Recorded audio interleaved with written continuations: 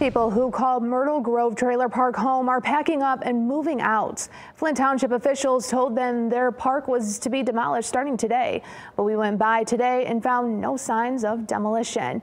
People there tell us they're scrambling to figure out what's next. Tonight, Catholic Charities tells me that they are helping out with housing for those residents who were told they needed to get out because the trailer park is unlivable.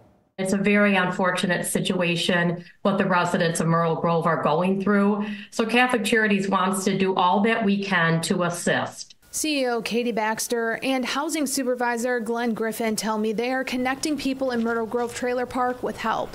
Griffin says he walked the whole park last week talking to people. We checked on their condition to see did they have any place set up past Myrtle Grove. It was a good portion of them had future places to go. But those that didn't, we just offer resources for them to talk to the navigator. Housing navigators at Catholic Charities help get people into rentals. To see if we can assist them and try to get them with at least first month rent and deposit situation. According to Flint Township, there are 38 homes in Myrtle Grove. Some have squatters inside. Others are people who've paid for their trailer, like Reggie Kondraki. Quite a few people are trying to find places as fast as possible. They're panicking. Reggie says he paid $800 for his trailer.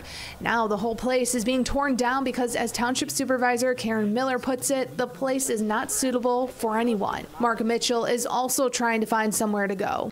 Just trying to get into another place. Both Reggie and Mark tell us Catholic Charities did talk to them. For anyone who needs assistance for housing, Catholic Charities of Shiawassee and Genesee counties are reminding people to call 810-600-4525. There's two extensions, 501 or 502, and you'll be able to speak with someone.